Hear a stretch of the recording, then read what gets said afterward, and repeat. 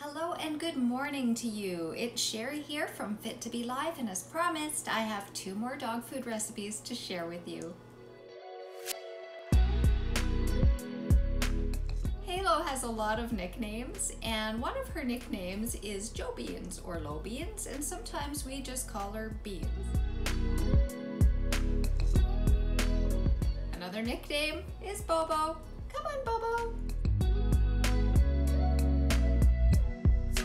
Names apply to both the ingredients or the shape and the dog, but I'm delighted to share them with you. A very happy birthday wish to our best little pal Halo, who's 14 years old today. I'm gonna get it. Oh, yay! Sweet puppy. Are you happy? Yay! You may remember in a previous video I shared that she was really not doing very well towards the end of summer last year and into fall.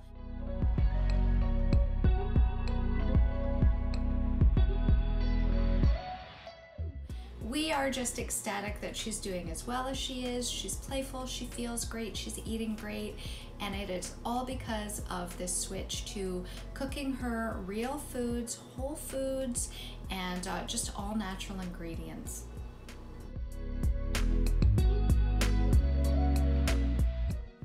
For this first recipe, you're going to need 4 cups of bone broth, unsalted, 1.5 cups of cooked chicken, 1 medium carrot,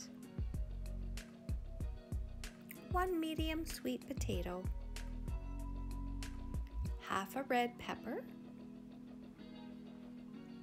half a cup of chopped kale, 2 tablespoons of uncooked rice, 12 kidney beans, half a teaspoon of ground cinnamon, 1 egg, 1 teaspoon of ground sunflower seeds, and 1 tablespoon of ground flaxseed. Putting this meal together is quite simple. Simply mince your chicken, vegetables,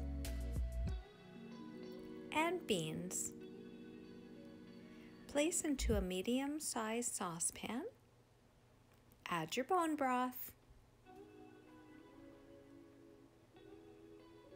Bring it to a boil and then reduce the heat to medium. Stir in your rice and cinnamon and cover and simmer for 15 minutes. Stir in the egg, cook for 5 minutes more, and then stir in your seeds and serve. Well, little interruption here. If you're liking this video so far, I would love it if you drop a like. If you want to click on that subscribe button below so that you see more videos of mine, that would be absolutely terrific. Thanks so much.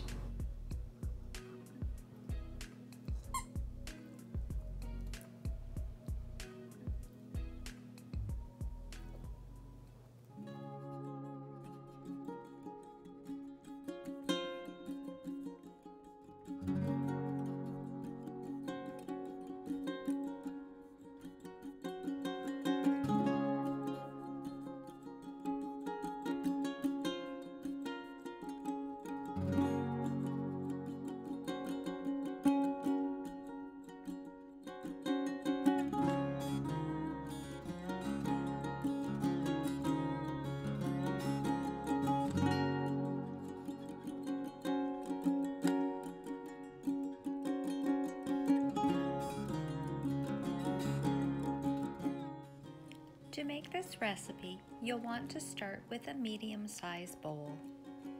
Place your meat and oats in the bowl and combine them. Then heat a small frying pan, melt the ghee, and add all of your chopped vegetables, sautéing for approximately 10 minutes until soft. Allow them to cool only slightly, and then add the vegetables to the meat and oat mixture. Form into 1-inch meatballs, place on a baking sheet, and bake at 350 degrees for 15 minutes. Then flip them and bake for 10 minutes more. Allow them to cool before serving.